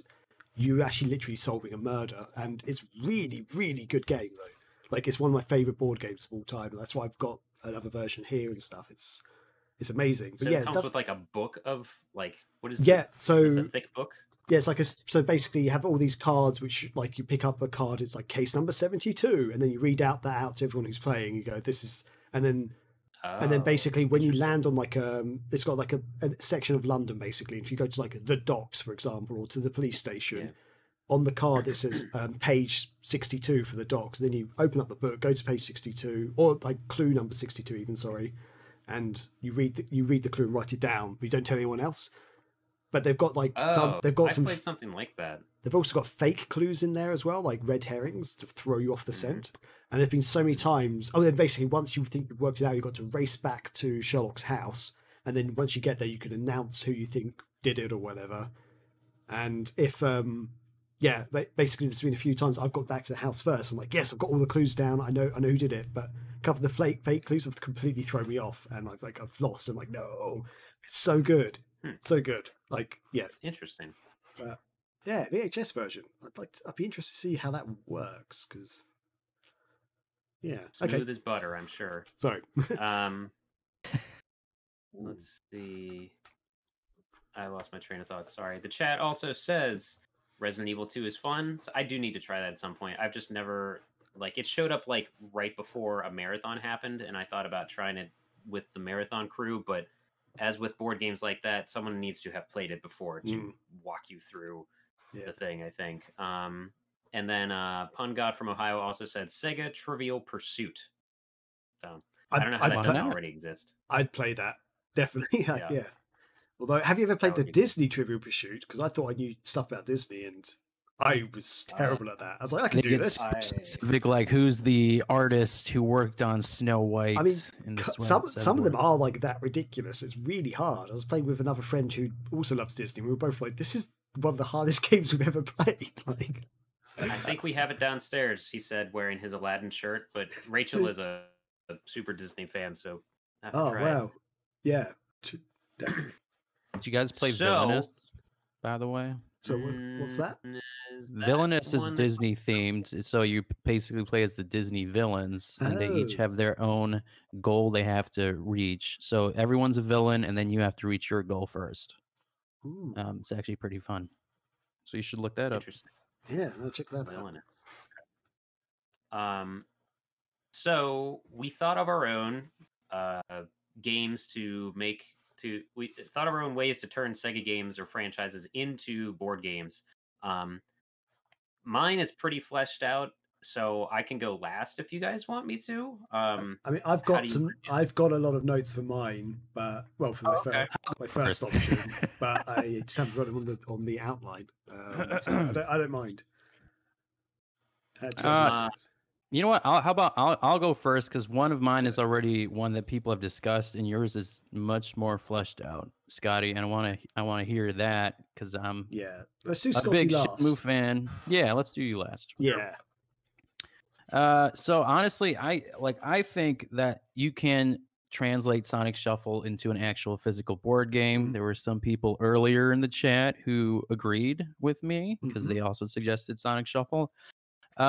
I think in the instance of mini games, though, because it'd be kind of hard to do that unless we do like a hybrid, how they did VHS tapes. You pop in, I don't know, the Sonic Shuffle game on Dreamcast. Yeah, I was gonna touch on this, but keep talking. But I will touch on that point with another game that I played, board game. So yeah, honestly, I think you can combine, like maybe that Sega or Sonic trivia with it instead, and just use that as the replacement for mini games. Is just you answer a question essentially, and then you have spaces that have different effects. I think you can keep the ring theme where you're going on blue or red, and then you get rings taken or added, and that adds to your score on top of the amount of answers you got correct. And I don't know how I would figure out the precious stone thing, but I would like to see the boards that there were in the game, just recreated as like a flat map. I think that'd be kind of cool. But we're not flooding any boards. We're not, changing anything. Nothing crazy's happening. I think maybe like that one corner where there's the spring. I think you can include that in there. But yeah, Graham, I don't know what you thought about that. So I don't know if this was a TV show in America at all, but do you guys ever have the Crystal Maze over there? That sounds like a drug. Okay. I don't know. Maybe we might have. In the UK in the 90s, and it's actually come back with a different presenter more recently, but basically there was a game show basically where they like a team, I think of 6 people, they would go in something called the Crystal Maze, and it was like basically it's like a big studio set with different regions, like there'd be like a medieval zone, a futuristic zone, a pyramid zone, for example, and they'd literally go into these rooms one person at a time, and they'd have to like do some sort of activity or puzzle or something, but it'd be physically challenging and stuff. Like one of them might be just running across like a log across above water to get these little crystals, and each crystal basically earns some time in something called like the Crystal Dome. But if you fail at the task, you get locked in the room, and your team can buy you back using a crystal, but they may not want to because that crystal helps them later in the game. And then at the very end, they get all the crystals they've earned. They go into this big crystal dome. They get to collect these little token things, and then they can win a prize. Basically, it's a really, really good show. But they made a board game of it, and the board game actually physically had these little like games, like mini games that you could play. Like there'd be one with like a little crane, so you had to have a little plastic crane thing. You got to like pick up rocks or something. There's quite a few of them. There was actually like a really good selection of them. And it's a brilliant board game. I've got it at my parents' house somewhere. I haven't actually played it for a while, but when you talk about Sonic Shuffle, I was thinking, yes, you could do like trivia questions and stuff like that, and some other things. But I think you could have some sort of little little physical mini things that you can actually play with, because Crystal Maze did it and they did it really well. So because it actually kind of actually adds a physical challenge to a board game. So yeah. I'm gonna check that out. Yeah. Oh, Happy Dude, H2O Happy Dude has said Crystal Maze is on YouTube and I binged the head out of it. So yeah, there you go. Nice. It's a great TV show, but especially the old like 90s ones. That sounds like Legends of the Oh, sorry. I just remembered some reference you might know. Oh no, I've just got the name of the movie. Damn it! Oh, no, don't worry. No, carry on. Carry on. I was going to say the name of a movie that an actor in one of the movies is actually the presenter of the old version, and I can't remember the name of the movie now. So, damn it. Anyway. Well, if you remember it, you can bring it. The other thing that I mentioned, do you remember now, Graham? I just did, yeah. The Rocky Horror Picture Show. Have you guys seen that? The movie? What? The Rocky Horror Picture Show. Yeah. So there's the guy who actually directed it, and he's actually in the movie. He's like the bald guy. Like, I think he's like the server or something. He's the guy who made the Crystal Maze and has presented the Crystal Maze as well. Oh, nice. But he's the guy who also directed Rocky Horror Picture Show and was in it as well. But yeah, anyway, carry on. God, sorry. This interesting bit of trivia. This box art for Crystal Maze is 70s as fuck. Yeah, Richard O'Brien. Sorry, Happy Dude, H2O Happy Dude. Thank you. Yeah, Richard O'Brien's the name of the guy. Our wingman. Gotcha. Crystal Maze. Oh, I gotta check that out. Yeah, there's the. I'll send you. Nope, no, I didn't. I linked you. No, I didn't. Fucking. Sent it out on Twitter. Damn it. There you go. There's the picture of the box. That sounds interesting. And it's a show, but it started as a board game. Wow, the ratings aren't that good. I mean, there were 53 ratings on Board Game Geek, but they don't like it. What's that? 4.7. Probably because they're dressed like Tron characters. I don't know. Wow, those actually are a different machine like piece. Anyway, yeah, that's cool. I loved it. Brilliant. Sorry, I've completely. So Sonic Shuffle board game. That's what you're talking about, Martin. Yes, yes.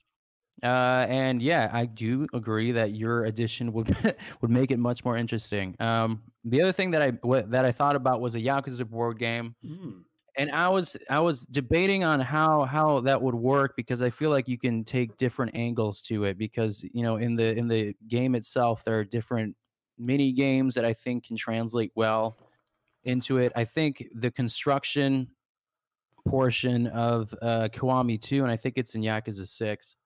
I think it can work well in the style of Battleship, but I also think you can also do it in the style of Dungeons and Dragons, where you have your characters and your figurines, and then you basically move throughout the board.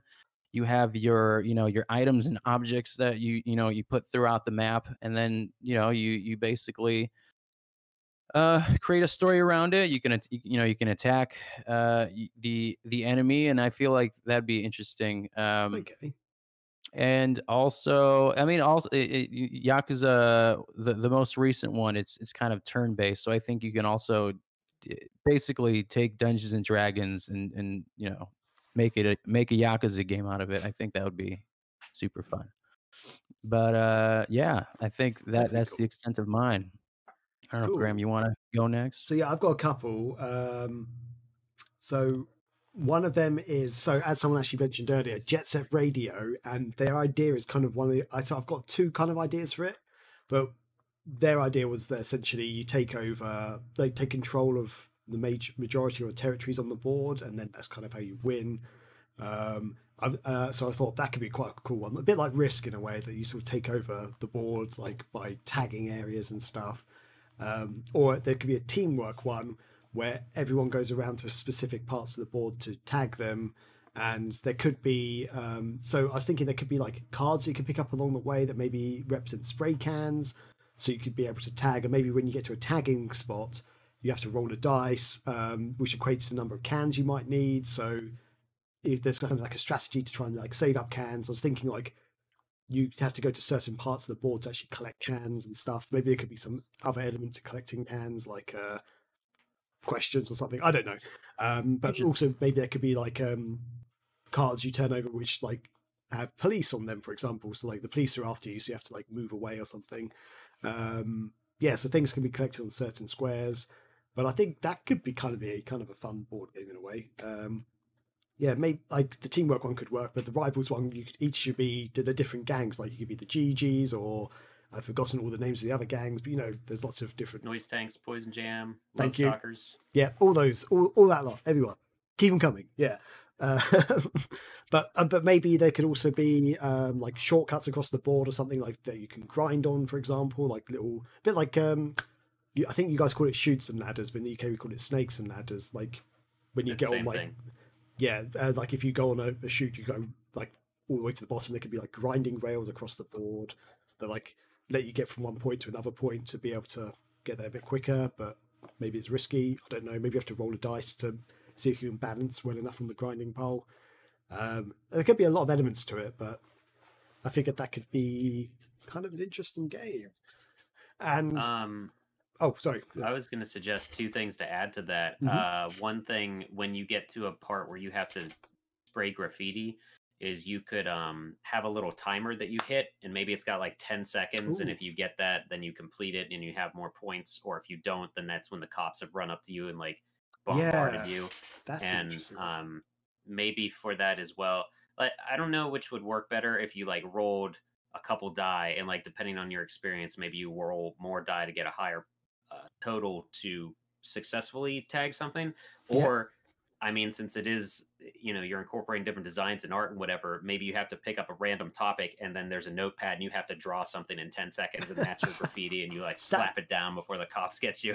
That could be, that's a brilliant element. Yeah, actually physically drawing something like on a piece of paper and be like, yeah, I've done it. Like, yeah, like draw a cat. Okay. Spray the side of your house. Yeah. Yeah. And then you put your AR goggles on. Yeah. And then you get the mouse trap that comes down and you have to hook up the Connect real fast. Oh, I hope you have a Connect.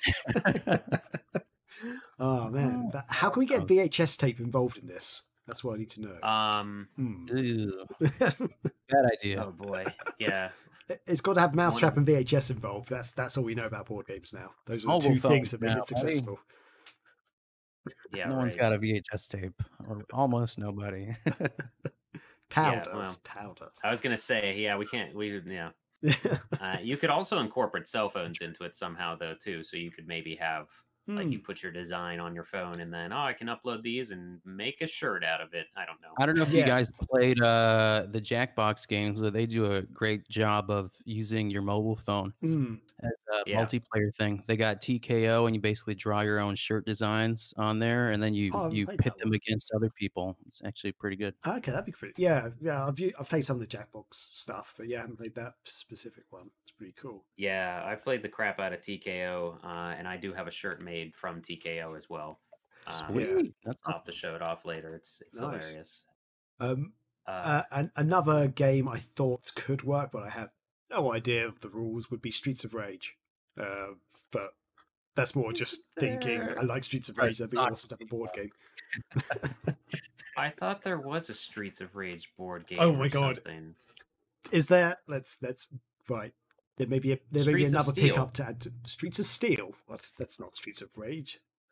That it basically is, just they couldn't name it Streets of Rage. Yeah, it was a Kickstarter thing. I think it's come and gone already. I'm probably going to turn into a robot because I'm trying to load a web page right now. Let's see when this campaign ended. Oh damn. Yeah, they got. Okay, I do recognize this now. Their pledge goal was 32,000. They got 83,000. So holy shit! There's money in Streets of Rage. Yep. Everyone's realized that except for Sega. Oh, you can pre-order it now. Interesting. Let's here I'll. Holy shit! That's not what I wanted. Oh my god! Yeah, this is Streets of Rage. The board game. This is amazing. Yep. I'll toss it into the Twitch chat so people can see that as well, how well the Kickstarter did. And you can just straight up get the game. So I'm sure next time we're at Chris's place, he'll force us to play this. So Uh, That is his game. yeah, there we go. That could be cool. So one game I've thought of has already been made, so I don't even need to think of the concept. Brilliant. I'll just take the royalties, please. Yeah. If you come up with an idea after it's been done, that works, doesn't it? Yeah, I mean, Yes. if you didn't know it existed, I think that counts. Yeah. Not in my reality, Jack. Oh man. So Scotty, you've got an idea or two, haven't you? Yeah, so I thought to make Shenmue into a board game, and I think it could be a co-op game. Tell me more. And you play as Rio. Yeah. You play as Fukusan, Naomi, and I couldn't think of one more character to make it 4-player. Nozomi, Guizan, Nozomi. Joy, Well, Wendy. I was limiting this to the first game. Okay. And because I think the second one you could definitely make it into something else, but it'll make more sense. My idea keeping it just because the first game is a lot smaller than the second one. Oh yeah. But so this is gonna get extensive. The first thing that I thought is it could come with a black light so that you could put that in a lamp nearby and turn it to Not in my nighttime bedroom. for the nighttime cycles. What'd you say? I said not in my bedroom. Yeah. So Anyway, Someone had to say so it. what do you do with the black light exactly? it's really just an atmospheric thing. You just turn it on so that it's nighttime in the game to keep the day and night cycle going. Oh, nice. Could somehow things show up on the board that are not there in the daytime maybe. version? That'd be cool. Yeah, again, don't things you don't want to find.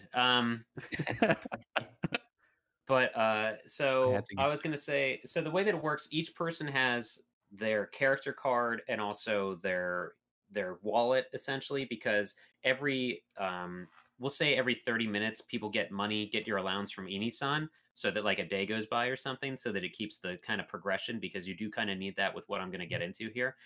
Overall though, it's a co-op game where you're collecting clues to get to the next scenario.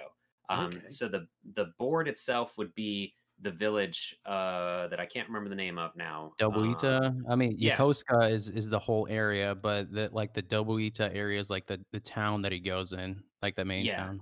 Yeah, because that's where you have to repeat a lot of things and go to different bars and restaurants and locations. So we'll go with that main part. And then eventually, though, when you all progress to the harbor, it'll flip over and you'll use the harbor as the main game mat. Oh, nice.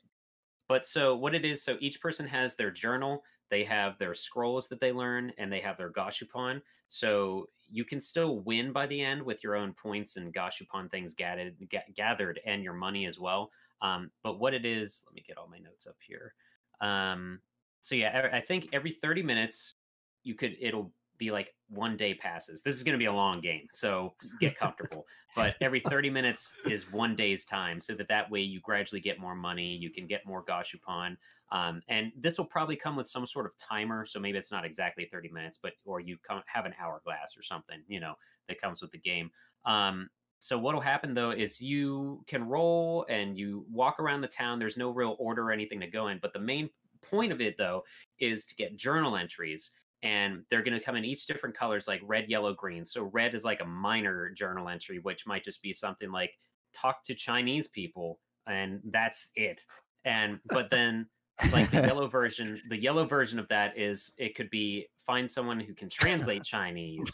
And like the green version of that might be go to this restaurant, the owner speaks Chinese and can translate this thing. So you have like different types of progressive clues. That's cool. And so the way that it would work though, you want it to be a co-op because you're all trying to find Lon D. So in that aspect, everybody upgrades their journal as they get those different things, but you'll be like sectioned off so that we can't progress to this next, like we can't find the tattoo parlor until everybody gets this type of clue, and then we can all progress to that area. And so that's how you get through there, so that way you're going to flip the board over to the harbor once everybody's figured out, oh, I need to get a job and earn money to pay for my trip to China.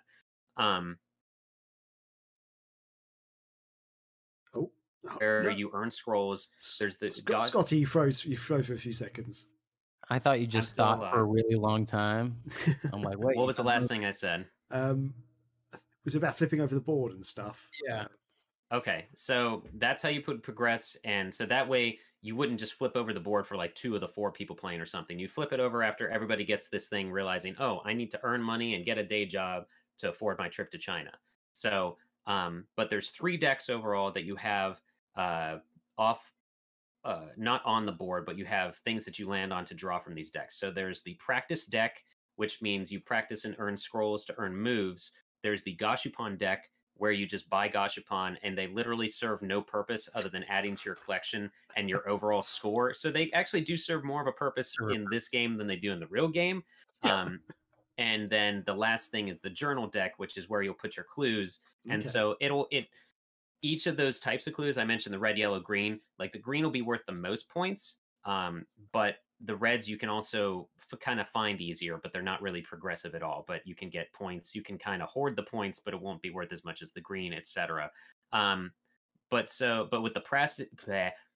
with the practice decks and earning scrolls, the more scrolls you earn, the more dice you can roll when you get into fights. So when you have different QTEs, I've put a lot of thought into this. When you have QTEs, those will, depending on how many scrolls you have, that'll determine how many dice you roll. So it might be running through the market, or it might be fighting a bunch of thugs, or just like the first QTE, you're going to have 1 die you can roll, and it's to block that little girl from getting hit in the face with a ball. So, you might have a good enough chance of rolling. If you don't, then maybe you'll lose points or lose money or something like that. So fights will require rolls, QTEs will require rolls, and I mentioned the more scrolls you have, the more dice you can roll. And then also when you get to the harbor, every day starts with a forklift race, which could just be everybody just rolls their die at the same time, and whoever gets the most wins the forklift race and like gets money or something like that, or maybe another Gashapon added to your pile. And let's see, that's mainly what I had though. But overall, you all have to kind of progress together since it's a co-op game, and you kind of collect all these things, but at the end you can total up your points between the Gashapon, the scrolls you've earned, the journal entries you've earned, to see who gets the most points to win. Okay, so there's one thing I am slightly hazy on is the clue cards. How do you get the different clue cards? Like, it would just be a spot you land on. Same with Gashapon or like a QTE event, and will that maybe like in front of a storefront? Maybe it says like collect card or. But does that dictate the actual color of the card, or? It'll be random. There's 3 decks. You have the scroll deck, you have the practice deck, the Gashapon deck, and the journal deck, and you just pick a card up. So it's random what journal entry you get, what type of journal entry. But there will be times where, because this happens in the game also, you kind of learn where to go to get an actual like progressive note in your journal to just bypass tons of nonsense. So there will be certain, like maybe Tom's hot dog stand is the place you can go, and then you go through the journal deck until you definitely get a green, like you can, and then maybe shuffle it or whatever. But there'll be certain parts where you can either like go to the journal, or maybe if you go back home and talk to Ini-san, and then maybe that'll get you a guaranteed more progressive, like a green thing rather than something else. Okay, does that make sense? I think so. Yeah, I'm really liking this idea in general. In the whole, I'm actually really liking it. Yeah, the overall concept I think is quite interesting. I think we should just make a game called Revenge Story, the board game, and put it on a Kickstarter. Revenge Story. Or who can take down D-Lan, and you could be called Oir, or like read it backwards or something.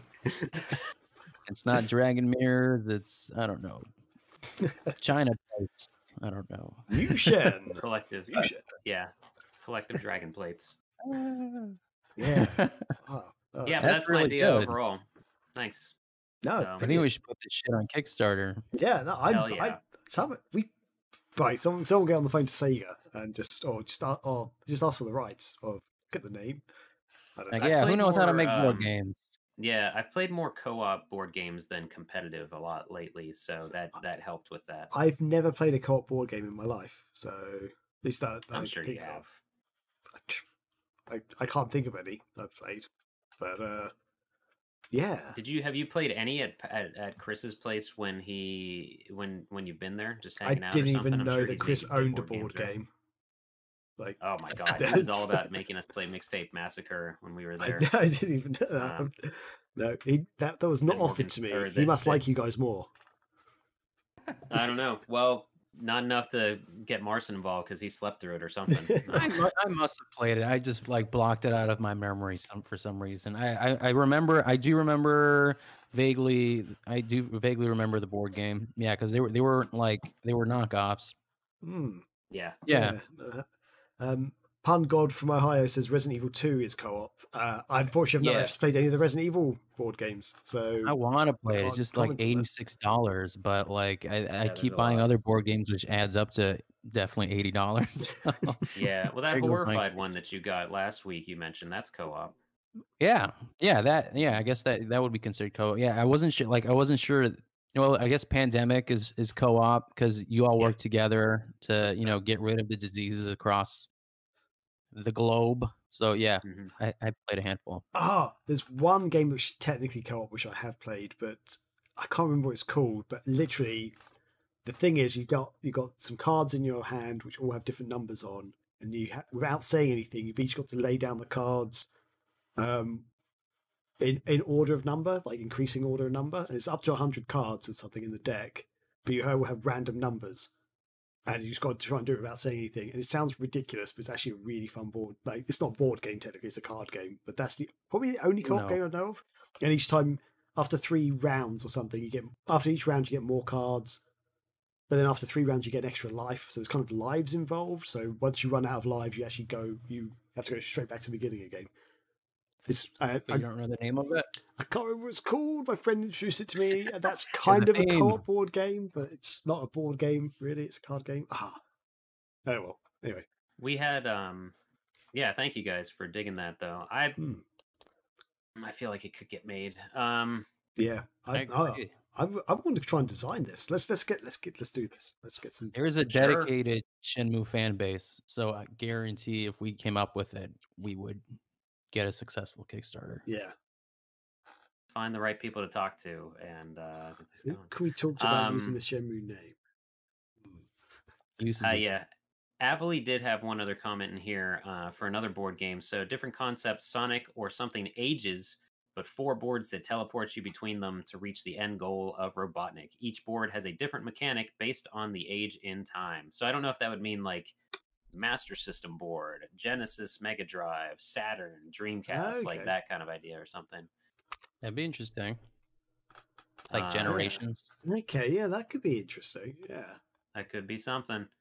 Yeah, but that's my idea. We've got some ideas. We want to, if anybody knows who we need to talk to get these to happen. Yeah, we're going to get some people on this thing. Yeah, I wonder if Danny Russell knows the licensing people. So let's get on to him. Yeah. And Pungod from Ohio says he's heard of that card game that I mentioned. But he hasn't told us. But he doesn't know the name either. Damn it! It doesn't have a name. One of those games. Anyway, it's actually a genuinely fun game. I think it's not it's inexpensive. It's a fun game to play with people. It's one of those games. It's just you think that sounds really weird and not very good, but when you play, it's really addictive. And I can't think what it's called though. Anyway, yeah. So I guess that kind of, unless there's any other comments, but I guess that kind of does it for that feature and for this week's show. So, Scotty, I don't know if you want to line up someone else for us to rate. Perfect. If someone's playing Mousetrap, happily let's raid them. All right. Yeah, Marcin, have we got any site or magazine news that you want to shout out about or anything like that? Just check out, the latest news posts that we've been sharing out. There's one we did about a person who makes custom game gears. So you guys should check out megavisionsmag.com where we post all our news and reviews. And also don't forget to follow us on Patreon/Megavisions. If you're joining us on Twitch for the first time, don't forget to follow us on Twitch. And I think that's all the housekeeping for me. Brilliant. Cool. Scotty, have you got any housekeeping or you're all good?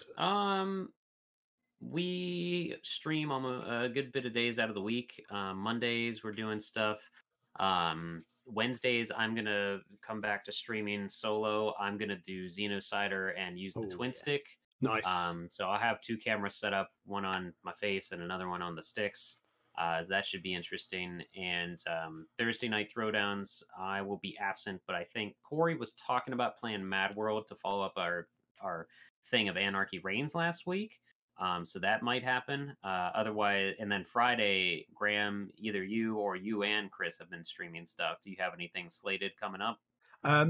So I mean, actually, last week I was meant to also play Xenocider because I played it the week before, but sadly, I actually fell asleep really early. I fell asleep at like 9 o'clock my time, and we get on at like 11 to stream that my time. So I think this week hopefully I'll be streaming some more Dreamcast stuff, or Chris and I will be on with Halo again, like doing the Legendary mode co-op. And Nice. Just very quickly, Pun God, thank you. That game I was talking about is called The Mind. Okay. The mind. I'm glad we got an answer to that, because that was going to bother me. I was going to be putting in descriptions next to my Yakuza chicken search term. And apparently it has a rabbit on the box. So interesting. Yeah, check it out if you can. But yeah, hopefully I'll be back streaming this Friday, possibly some Dreamcast stuff. Yeah, cool. So yeah, Scotty, have you found someone to raid? No, nobody's playing Sonic Shuffle. Big shock. Everybody's doing Tabletop Simulator, but I can't tell what they're actually playing. Never mind. So we will still find, and none of our buddies are really streaming right now. Sunday seems to be the slow day. So let me try one more. I'm just gonna type in Sonic. Let's just see what happens. Let's get a Sonic that night game. Let's raid one of those. Sonic and the Black Knight. Yeah. If anyone, okay. Let me find that. Or Sonic 06 or Sonic and the Secret Rings. One of those. No one was streaming Sonic 06. No one's streaming Sonic and the Black Knight. Let me see here. Sonic and the Secret Rings. I'm sure. Nope. Nobody's streaming that. Let's try Sonic and Knuckles. This is I'm sure, incredibly interesting for somebody. Nothing Sonic and Knuckles. Someone's streaming it, but it doesn't look like it's anything we want to be part of. Sonic. Well, let me try one other thing here. Sonic the Hedgehog. We'll try just Sonic the Hedgehog again and see if somebody's doing 06. I can't believe no one's streaming a Sonic game. No. I didn't say that. There are plenty of people streaming Sonic games, but streaming good Sonic games. Oh, not the ones we want to see. Yeah. Hell yeah. Okay, someone's playing. We'll raid someone playing Sonic Adventure. We got Meggers here is playing Sonic Adventure, so we'll go ahead and. So yeah, give them some love, everybody. We're gonna hop over to their stream, hang out with them, tell them what we were doing, and yeah. Thanks for listening. Thanks for watching. Be excellent to each other.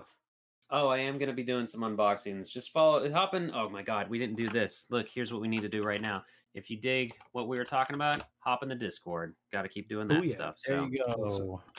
Perfect. Anyway, let's go hang out with Meggers, everybody, and have a good Sunday. Cheers.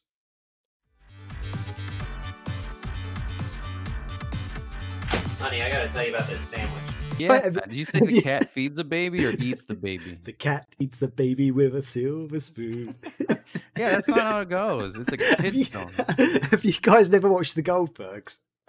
Oh no, I've not seen. But they made a spoof out of it. There's many of them. There was the main kid's uncle, so the dad's brother is like they don't really get along. The dad and is that the one with the DeLorean or whatever? He might have a DeLorean. He's got some sort of crap. I don't know. Anyway, but like he doesn't have a real job or something. The uncle's a bit of a dropout and a bit of an idiot and stuff. And the dad's favorite song is that song, because it evokes real emotion in him or something about like the love between a father and a child or something. And the uncle's like, no, it's not. It's got nothing to do with that. He's like, yeah, it does. The lyrics say it. And the uncle starts singing, the cat eats a baby with a silver spoon. He's like, that's not the words.